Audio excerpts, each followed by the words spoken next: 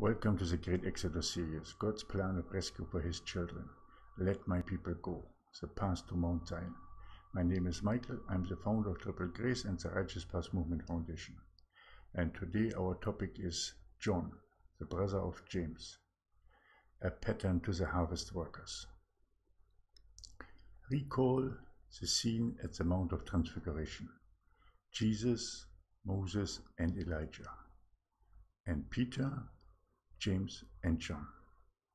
Yesterday we talked about James being a symbol of martyrdom, representing Moses not reaching the promised land. And today we are talking about the opposite side, John, a symbol of the harvest workers, a person that never died as martyr and that has seen alive our Lord and Savior Jesus Christ on the island of Patmos, when Jesus came to him and gave him the revelation. John symbolizes not only the harvest workers of the seal tribulation, but also the 144,000 during the trumpet period.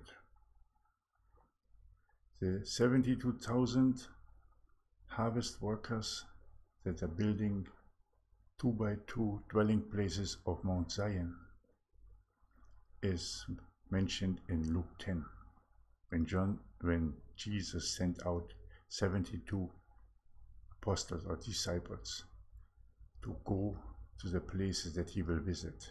And the same will happen now, when the harvest workers will go all over the world, to all the places that Jesus will come to. He will visit them, and he will be the king of this world. So Luke 10 represents the seal tribulation and the harvest workers, and that also be represented by John. And John has the spirit of Elijah. Elijah is also a symbol and pattern of being raptured into paradise before death. Elijah never died. He was taken up in a whirlwind in the chariot of fire to heaven, a clear symbol of the rapture. So if James the martyr is the symbol of Moses, then John the harvest worker, the one who is said in Revelation 10, eat the small book and then go and prophesy to many nations, to kings and all the people in the world. These are the harvest workers. These are also the harvest workers of the seal tribulation of the 40 days and the harvest workers of the trumpet tribulation, the 144,000. And you also find it not only in Luke 10 for the seal tribulation, but you find the information for the harvest workers of the trumpet tribulation in the Gospel of John. John is for the harvest workers, for the people who will reach Mount Zion alive. And this is what we in our ministry of Triple Grace are calling you for, to walk with us together that path, to be part of this group of the harvest workers, to bring in the wheat into the barn, to build the dwelling places of Zion in the nations, to gather the assemblies together, the assemblies of Zion, and then be part as a multitude clothed in white, be part of the rapture at the sixth seal, into paradise. And there we will be with our Lord and Savior Jesus Christ and our Abba Father forever and ever. So John represents the people that will make it alive through the seal tribulation to reach Mount Zion. And James represents the martyrs, the people who will not reach the promised land alive, but will die before. James was martyred, one of the early ones who got martyred, beheaded. But John never died until he saw Jesus Christ in the revelation at the island of Patmos.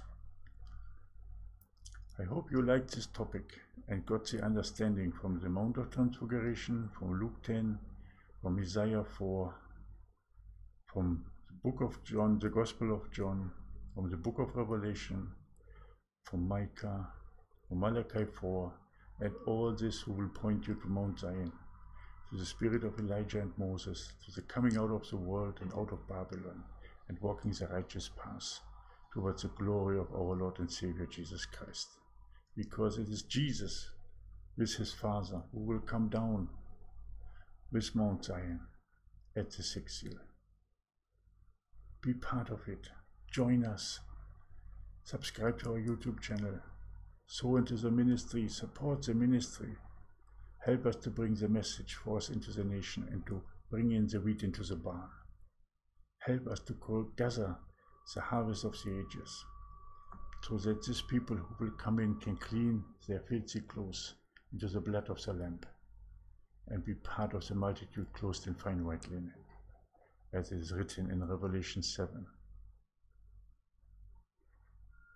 I love you all so dearly, and I hope that you will come and join me. Please step forward now, and I will see you again tomorrow for the next topic. Have a blessed day. Maranatha.